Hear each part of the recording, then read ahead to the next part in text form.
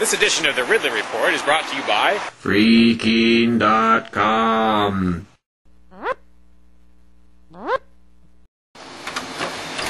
Decades overdue, it's finally starting. Some semblance of a property tax revolt in New Hampshire. By declaring his controversial home a parsonage or church or something like that, Keen radio host Ian Freeman has probably triggered the 3-year countdown to having the home taken. Now, when I say home, there are really different words that I could use for this spot. It could be, I could call it the Keen Activity Center, which is sort of part of the, I guess, duplex that makes up Ian's property. That place is even more controversial than Ian's house. Although, I'm really not sure what all the definitions are here and what all the geographic significance of each part of the property is. And I'm not sure if the Keen Activity Center is part of that, if it's just Ian's house. But anyway, the important thing is there's a property there that's basically going into revolt status. Now, if I understand correctly, this situation is different from what's developing in Grafton,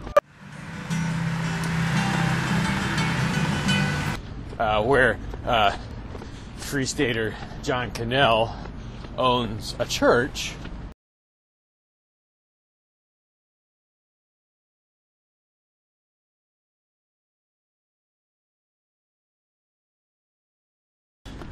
which is in fact a church building and is open to the public for worship services and so forth to a large extent.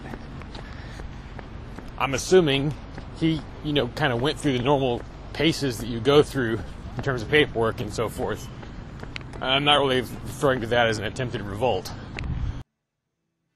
Who is the guy in the hat? The man right there stole my phone. What Ian and company are doing, I got the impression from listening to Free Talk Live that they're not even going through the motions of trying to get government approval to be a church or be treated as a church.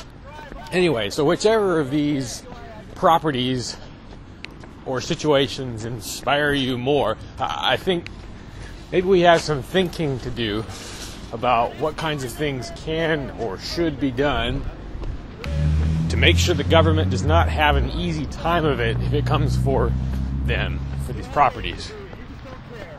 Here are some of my brainstorms. Things we've never been able to do before.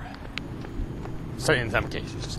Let's say we get to the point, perhaps in the year 2016, where the house is now at risk of confiscation